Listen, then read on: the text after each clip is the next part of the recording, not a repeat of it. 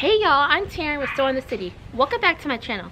So in today's video, you're gonna see how I prepare my garden for a potential snowstorm, windstorm, wintry weather mix. I don't know what to call it. It's gonna be cold and potentially snowy and potentially ice. So we're just gonna see how I prepare for that. Now mind you, I'm not preparing the garden so that I can like protect plants that I'm trying to keep alive.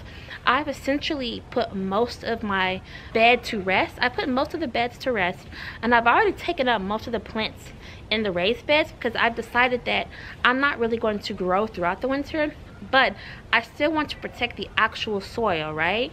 And just cover that up. So you're gonna see how I do that, okay? So this is what I'm starting with. You can see that I just have a little bit of plants in my grow bags that I need to remove. I'm not going to remove all of them because they are cold hardy, but I'll remove most of them, and then I'm going to remove these beautiful flowers here. They're all going to die in the snowstorm, so I might as well remove them and then cover them with the leaf mulch, okay?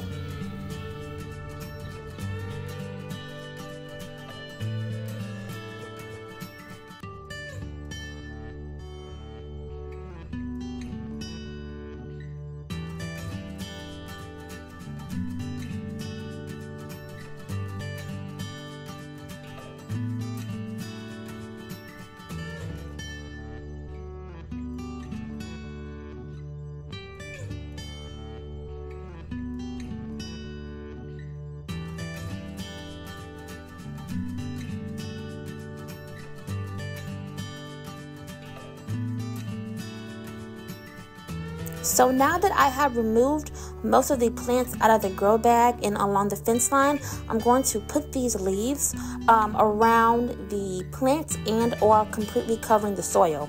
I'm just doing this because I want to protect the soil in the case that it is freezing cold temperatures and in the case that there's ice. I don't want the soil to, you know, have to deal with those cold temperatures. So I'm going to put these leaves all around it. And these leaves just came from my yard. They fell out of the neighbor's trees, my trees, and my dad and I put them in these bags, and now I'm just putting them in the garden. So you don't always have to go buy mulch. You can use leaves that fell in your yard and use them as mulch.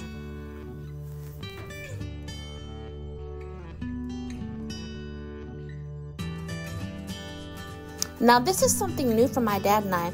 You can see in this raised bed, you can see a little bit of cardboard peeking out. That's because earlier in the week, my dad and I put down some cardboard on top of the soil because there are a lot of weeds in our raised beds, particularly this one. So we covered it with some cardboard. We had previously put some leaves on top of it, but we still had more left to cover. So that's what I'm doing here, just covering the rest of that. We're hoping that what the cardboard will hopefully do is that it will completely dissolve into the soil along with the leaves, and by the time spring/summer gets here, we'll just be able to plant, you know, right in that soil, right on top of the cardboard. So this is new for us. We've never done this before. Honestly, we're just trying something new. So we will see if it works or not.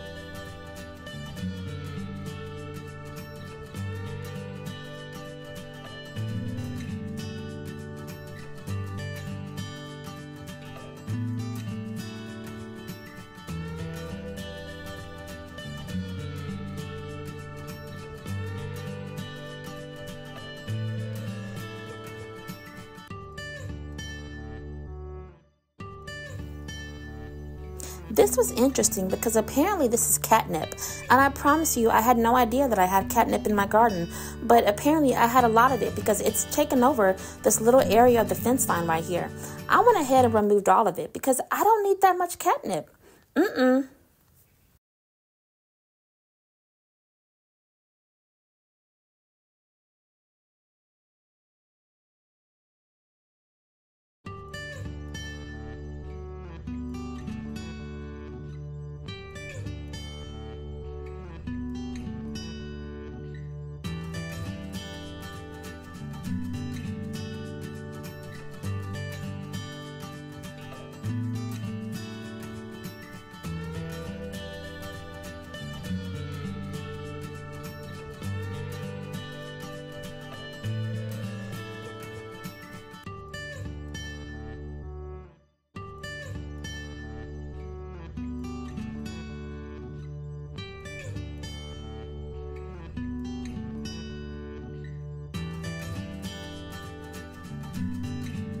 And that's it. That's what I have so far.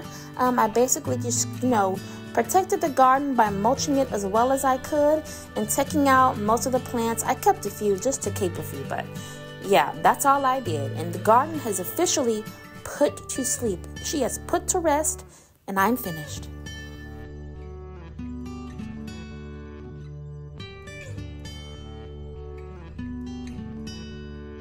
Okay, y'all, so that was the video. I hope you thoroughly enjoyed it. I hope you got to learn a few things about how I put my garden to rest and how I protect it from the cold, wintry, snowy, potentially icy weather that we're going to get. And I'm just so excited about it. Not. But yeah, I hope you enjoyed the video, and don't forget, no matter what you're going through, remember, just keep sowing. And I will have another video out for you in the upcoming days. I'm gonna do more recipe videos, now that I put my garden to sleep, I'm gonna do more recipe videos for you guys. So I hope you like them. Okay, see you later. Bye.